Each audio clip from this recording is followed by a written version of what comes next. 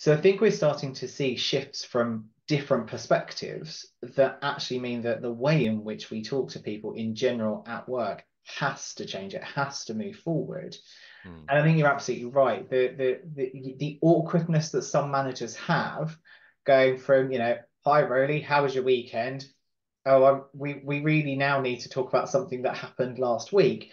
It's palpable. You can see it. Mm. And yet, talking to people, whether we like to accept it or not, talking to people is a bit of a skill. So there is a bit of a skills gap. I think companies need to do a lot more on focusing on helping their managers have open conversations and being open and being transparent.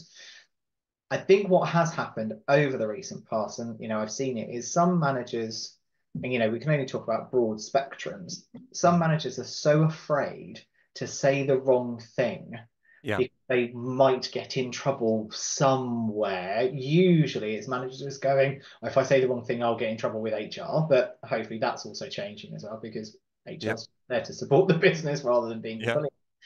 And so I'm hoping managers are starting to feel a bit more confident about actually, no, it's openness is the right way to go.